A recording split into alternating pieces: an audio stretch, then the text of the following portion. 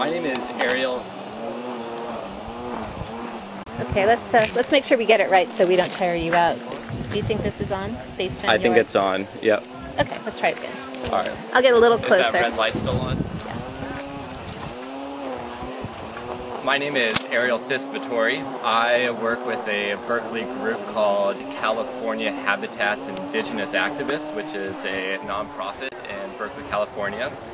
In October of 2010, we collaborated with All Power Labs to test the potential of biochar on local natives here in the Bay Area.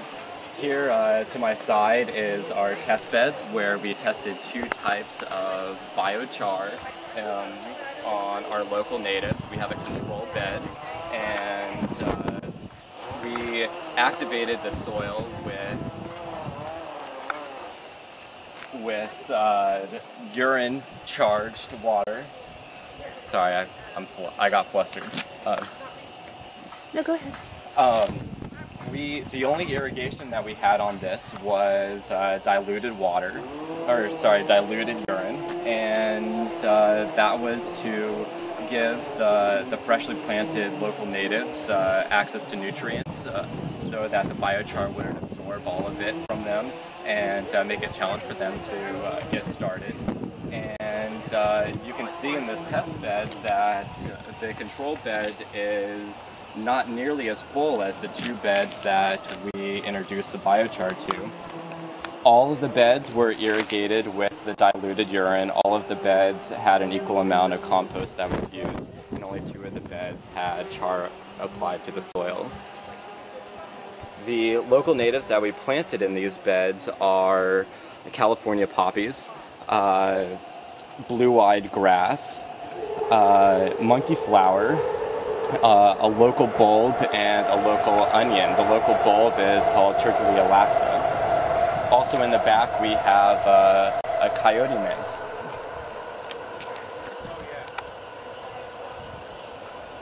And what proportions did you use in these 3 beds? We added about 50% of the soil with char and compost. Can you tell us what char is for those who've never heard of biochar before? Yeah, biochar is a thermally converted biomass very similar to charcoal, but created in a very controlled environment. And its real difference compared to charcoal is that it has the intent of being applied to the soil as opposed to being burned.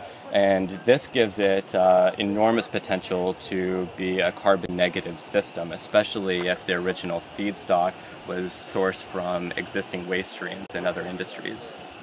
Great.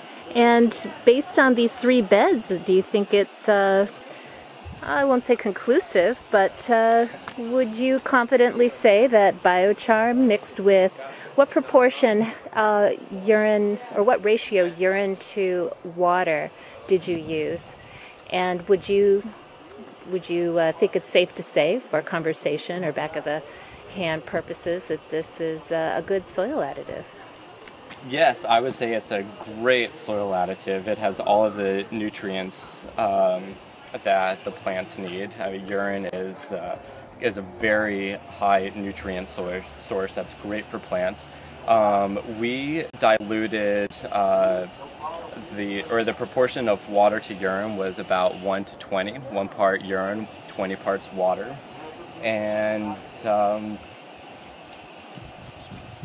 great. All right.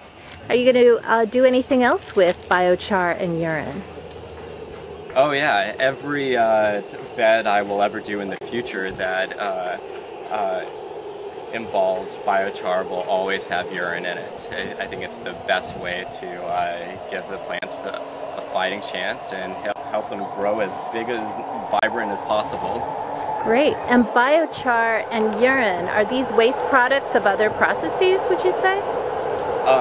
Yeah, urine is definitely a waste byproduct. I mean, it's one of our human waste that we produce every single day. And biochar And the most ideal scenario is always produced from waste feedstocks and various other industries. It could be construction industry, it could be other agricultural industries, and so on. That's great. And who are you again? My name is Ariel Fisk-Vittori. And you are a gardener here at the, what's the formal name of this community garden? It's fabulous, beautiful garden. I am a gardener here at the Peralta Community Garden in Berkeley, California. And what's your company called again? I work at All Power Labs, which is a startup biomass thermal conversion company also in Berkeley, California. Excellent. Thanks for spending this time. You're very welcome.